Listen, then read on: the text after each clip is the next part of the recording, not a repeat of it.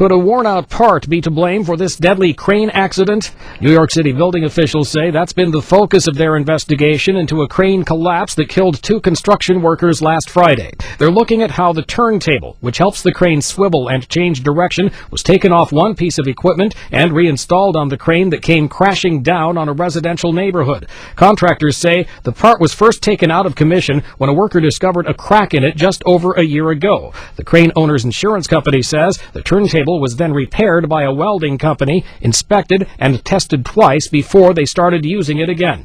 A criminal investigation is also underway in this latest accident, which is the city's second one this year. Manhattan prosecutors, the various city agencies looking into the matter, and the crane's owner have all declined to comment on the probes. Mike Gracia, The Associated Press.